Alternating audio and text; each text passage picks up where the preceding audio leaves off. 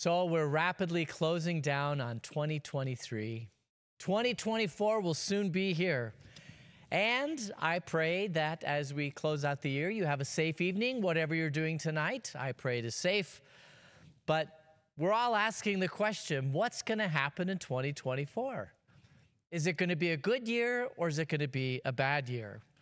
What are some of the things on the horizon that we have to look out for? Well, for example, maybe there's another virus coming in. I just heard that there's an RSV, a respiratory virus, that's over in China that's infecting little kids, and that it started to come over to the United States. Is that something that we have to worry about?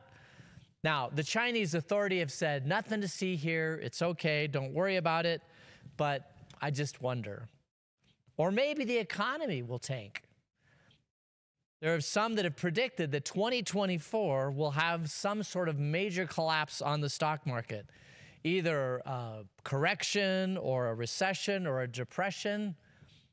The polling firm Ipsos did a poll recently on December 18th, and it apparently about 50% of the United States thinks that the economy is going to even get stronger next year, and about 50% of the United States says it's all going to collapse next year. So I don't know who to believe. And how about the U.S. presidential election? That's going to happen next year, too. And if things shape up as if they are, it's going to prove to be a pretty exciting election for sure. And it'll be one to watch for the ages. Oh, and don't forget about some of the standard things that we have to worry about. For example, global warming. According to Earth.com, 2024 will be the first time in human history that we may surpass the critical 2.7 degrees Fahrenheit agreed upon at the Paris Climate Accord, whereby if we approach that threshold, it's irreversible harm to our climate. Let me think. What else am I missing? Oh, yeah, war. That's right. We've got war in Ukraine. We've got war in Israel. Everywhere is war. Will there be more wars next year or fewer wars next year? Several important leading figures are predicting that 2024 may be the year for maybe a global World War III. Now, if you look at all of this together, there is a great reason to fear. Surely one of these things will happen and cause havoc and disrupt our lives. However, except for a few stock market corrections, none of these things really will impact the average person on the street, will they? In other words, for most of us, life will go on no matter what happens in these things. Probably most of us won't even know if these things happen. I remember years ago, we purchased our home in 2007, and it was at the top of the market. And then the global financial crisis hit. All the property values plummeted substantially, and a lot of people were afraid, but if you hold on to your house long enough, eventually it will come back. It's all on paper anyway. The only important values you really have to worry about are when you buy the house and when you sell the house, right?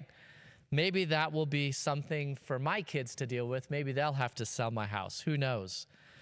There's always the standard food shortage or water shortage or energy shortage or petroleum shortage, all these shortages. And all these projections of doom and gloom, they come around all the time, but they've always been around since the beginning of time. There have been many researchers that have tried to figure out, is there a cycle to this? Is there a pattern to this?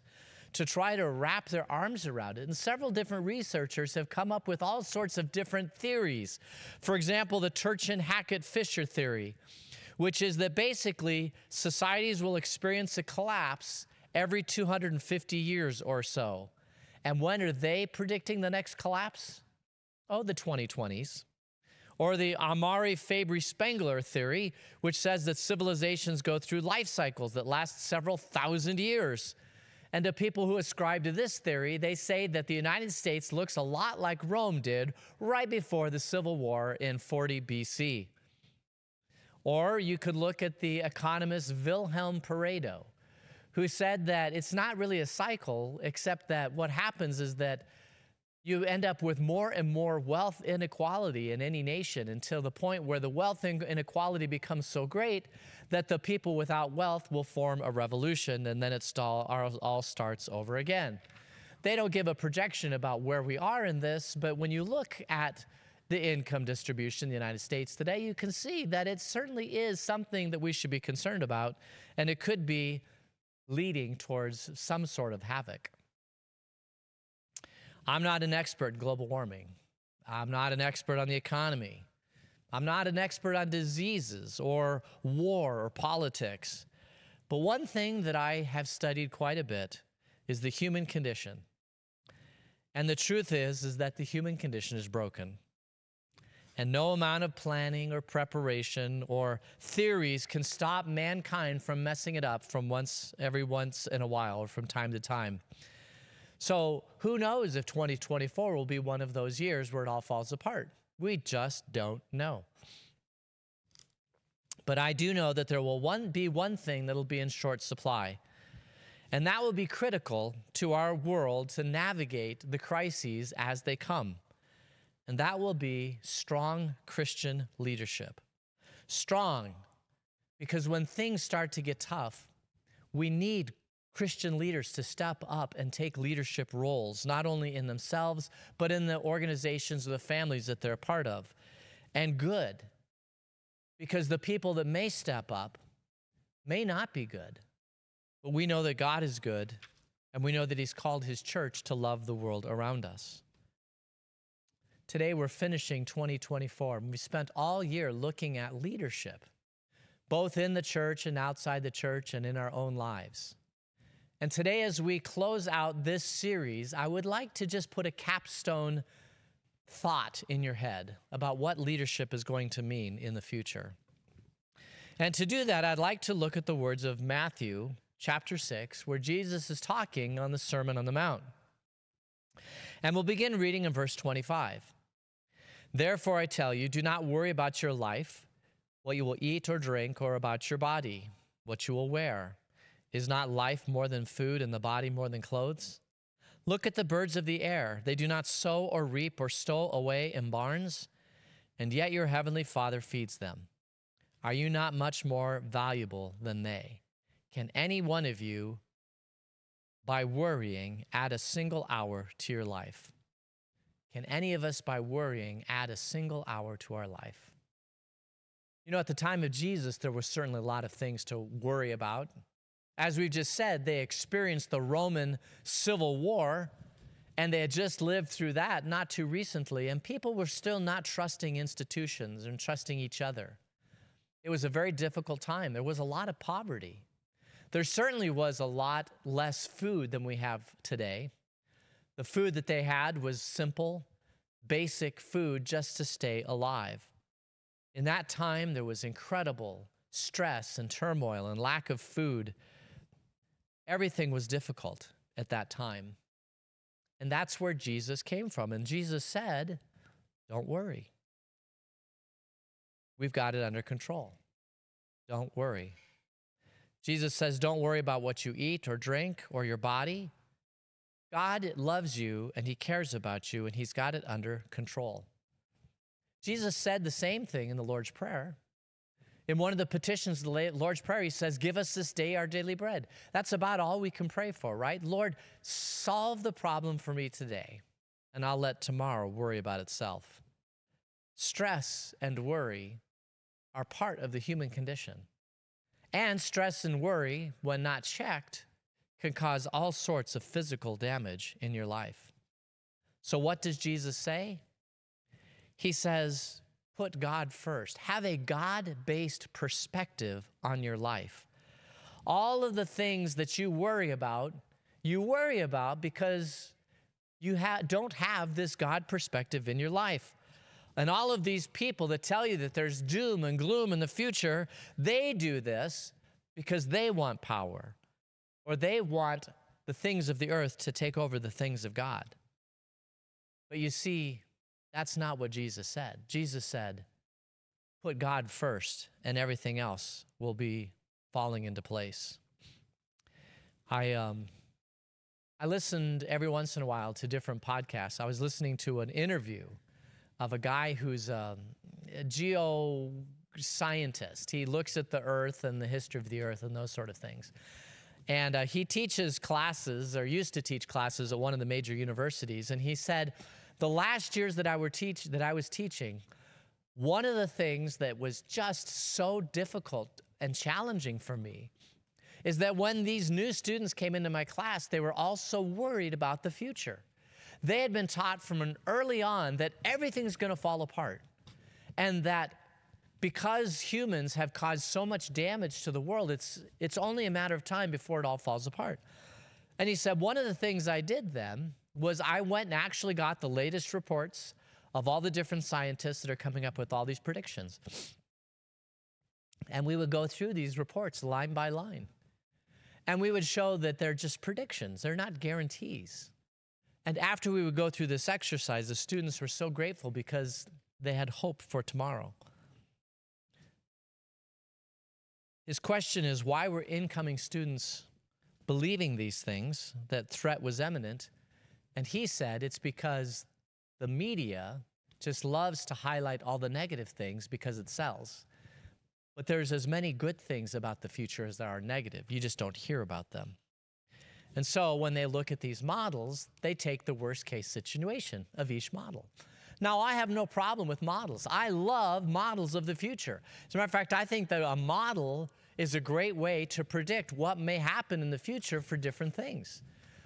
The problem is we don't always get the models right. And the models are just that. They're models. They're not exact science. I mean, just take a look at hurricane models. Have you ever seen hurricane models? There are so many different schools across the world that when a hurricane is beginning to form, what they'll do is they'll plug all the data into a model and they'll have different projections about the path of the hurricane.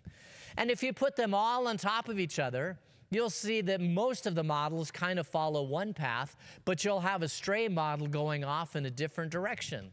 And they look at all of them because nobody can predict the future. I mean, they're just models. The best way to predict the future for a hurricane is just to be prepared for a hurricane. And then if you get a hurricane in your community, then you know that you are prepared for a hurricane. The problem is we don't like to prepare, do we? And we don't know which model is right. What does that mean for the Christian leader? The stock market, the housing market, the economies of the world, all these things, they go up and down. It's a natural condition of the human race. Today we have more technological ways to deal with the future, but we have less trust in each other to deal with the future. So we need good Christian leaders to have the right perspective in life. The things in this world aren't the main thing. Jesus is the main thing. The things of this world will rise and fall, but Jesus remains constant. And you can spend your whole life worrying about these things so much that you forget the important things in life. Don't worry about the little things. Observe them, be present in them, see God's hand in them, try to make a better outcome if you have the ability to do that, but worrying about it, that is a wrong perspective for any Christian leader. On your deathbed, the things that will be important are the things that you should worry about. Who you are and whose you are. You know, I've been so blessed in my life with family members that have shared with me the love of Jesus and told me the important things of life are Jesus. And I've been grateful for that. There was a group of men that lived out in the desert in Egypt right after Jesus. They were called the Desert Fathers. And they weren't monks, but they're what happened before monks. There was this period of time when they would go out into the desert and they would spend all time in quiet solitude, communing with God. And the thing is, people would come to them constantly asking them questions because they were so connected with God. They had great counsel. And so people would seek them out because the world is a dangerous and a stressful place. And you want to have people who are so connected with God that you know that you're going to get an answer or have a discussion with them that's a God-based answer.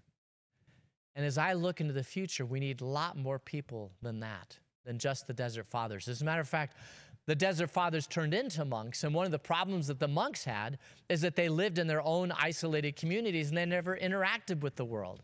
What we need, what God calls, is strong Christian leaders who are there. They're like a tree planted by streams of living water, so that when the stress happens in the world, these are the people that people come to and say, is it okay? And the strong Christian leader says, I don't know about the future, but I know who holds the future. And yes, the future is in good shape. Life is tough. One of the things of any gathering of Christians is to help people be so grounded in their faith that as they leave this place, they share that grounded faith with a world that so desperately needs it. If you have children, if you have a family, if you have a workplace, if there's anybody in your life that you can help along the journey, help them embrace a God-based perspective. But we continue on. Verse 28. And why do you worry about clothes? See how the flowers of the field grow. They do not labor or spin. Yet I tell you that not even Solomon in all his splendor was dressed like one of these. If that is how God clothes the grass of the field, which is here today and tomorrow is thrown into the fire, will he not much more clothe you, O you of little faith? The other thing that is needed to navigate a challenging future is just to build your faith. Continue to build your faith no matter what happens. Everything that we have in this life is an opportunity to build our faith. Faith is what separates the followers of Jesus from the non-followers of Jesus. Faith that Jesus has it under control. And for people who have lost their faith, honestly, I feel sorry for them. I mean, how did they have hope about the future? When bad things happen, who do they turn to? And yet we know that in all things we can turn to Jesus, and in everything build our faith. I've said this before, but faith is like a muscle. The more you use it, the stronger it grows. And so use your faith. Have big faith. Wherever God has placed you, grow your faith. It doesn't matter if it's a difficult situation or if it's an easy situation. We can grow our faith in all things. I don't know if you've ever heard or talked to anybody that's a day trader on the stock market. Now, I am not a day trader on the stock market. I don't understand it. And I certainly think it takes a lot of time to follow those types of things, and I don't have time to do that sort of thing. But the people who do, who get into the stock market either for a portion of a day or for a few days, are those people that say, listen, I can make money in the stock market if it goes up or down. All I have to do is predict which way it's going to go, and then I can make money because I've predicted the way it's going to go. And it doesn't matter if the stock market goes up or if the stock market goes down. They can make money. Well, the same thing is true with your faith. It doesn't matter if you have a good day or a bad day, if there's a lot of stress in your life or not a lot of stress in your life. Recognizing God in your life, in the good times and the bad times, builds your faith. It strengthens your faith. It doesn't matter if it goes up or down because Jesus is in charge. All it takes is an understanding that all things work for good for those who love God and are called according to his purpose. You can build your faith at any time. And so what Jesus says is build your faith. We need people of strong faith as the world starts falling apart. People of strong faith are going to help keep the world from falling apart. So yes, put God in the center and build your faith. But Jesus goes on in verse 31. So do not worry, saying about what shall we eat, or what shall we drink, or what shall we wear? For the pagans run after all these things, and your heavenly Father knows that you need them. But seek first his kingdom and his righteousness, and all these things will be given to you as well. Therefore do not worry about tomorrow, for tomorrow will worry about itself. Each day has enough trouble of its own. Jesus says, listen, you can worry about the future if you want to, but you can't change it. And by worrying about it, you can't change it. And the people who worry about the future are either people that are pagans that run after it because they're so worried about the future, or people who can get rich or have power because of what the future may hold. And so they want to create a future for them. There's nothing wrong with planning for the future, but Jesus says, the future, I've got the future under control. Don't worry about it. What you need to do as a follower of me is to be present in the moment now, to know that I'm in charge. All the people projecting doom and gloom, they do this because they want to control the future. But they can't control the future. The only person that can control the future is Jesus. He has the future in his arms. But what he wants you to do is to be present in the present. There are a lot of people that think that some new technology is going to save us in the future. And maybe there will be a technology that's going to save us in the future. But what saves us in the present is Jesus. And being present in the present saves us. This whole thing that happened with COVID, and so many people worrying about what the future would hold and who was going to die and who was at risk and all of these things. And the one thing that I learned through all of that was that no matter how smart and intelligent, how many things that we put on the market to try to fix the future, we can't fix the future. There are just some things that are too big to fix.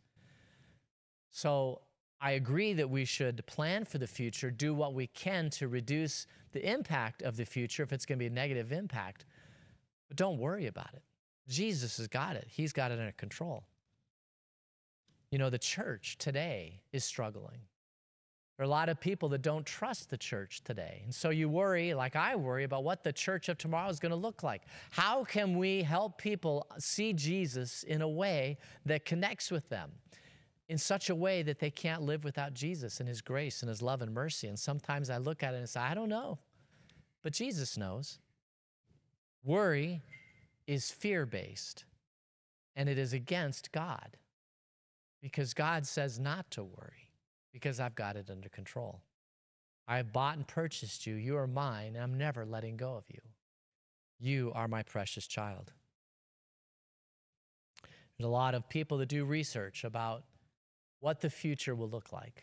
We talked about different models. The one that I've just really had a fascination with over the last 6 months is called the fourth turning. I don't know if you heard about it, but it's by Strauss and Howe. And they started looking into generational theory. And what generational theory is long periods of time are there cycles that you can identify. And they've identified a future that consists of 4 cycles, or a time frame that consists of 4 cycles. And they liken these cycles to the seasons. Like first, there's a season of joy and happiness where everybody is free and everybody trusts everybody, and we're all so happy with each other. And then it goes from spring into summer where some of the doubts start to pop up. And then from summer, it goes to autumn where we really, really aren't trusting of each other. And then from autumn, it goes into winter. And winter is what they call the fourth turning. And the fourth turning is a time when people don't trust each other, they don't trust institutions, they don't trust anything. It's a time of turmoil. It's often accompanied by war. It's often accompanied by horrible things in the stock market and diseases and all of these things. And they've gone back throughout all of the United States history, and they can clearly identify these turnings. There are each about 4 generations, and each generation is about 22 years. Now, the interesting thing is this book was written back in 1997, and they said in early 2000, we're going to experience what they call the fourth turning. They said in the 2000s, the 2010s, and the 2020s is going to be a period of time that we haven't seen in the United States for 4 generations. It's going to be people not trusting each other. It's going to be probably people on edge. It might be accompanied by war. It might be accompanied by famine. But these are dark, dark times. And the interesting thing is you look at this book and you say, I can see how this might be true, that maybe we are in the fourth turning. Now, the good news is that they say by 2020, 28, 2020, 2030, we should be out of the fourth turning, and then we'll back to the spring of joy and people trusting each other and things just happy again. And I hope that that happens. And I look at that and I'm kind of sad because my whole entire pastoral career happened in the fourth turning. So I never got to experience yet what it would be like to be a pastor when everybody trusts each other and everybody loves each other. So I would be looking forward to that. But whether or not there's a fourth turning, whether or not this philosophy holds true, it doesn't really matter for us. What matters to us is that God continues to create strong leadership in his church. Because no matter what happens in the world, it's the church that God has called together to be strong, good leaders in the world around us. We may be in the fourth turning or the first turning. We may be having lots of stress in the world, or it may be peace in the world. But the one thing that we know for sure is that Jesus is in charge of the world, no matter what. And because you're his precious child, your future is secure. Seek first the kingdom of God and his righteousness, and all these things will be added unto you. Would you join me in prayer? Gracious God, in all things, help us to seek you, to find you, and to know that you exist and love us every minute of our life. Help us in the future, no matter what. In your name we pray, amen. The Lord bless you and keep you. The Lord make his face shine upon you and be gracious to you. The Lord look upon you with favor and give you peace. Amen. All right.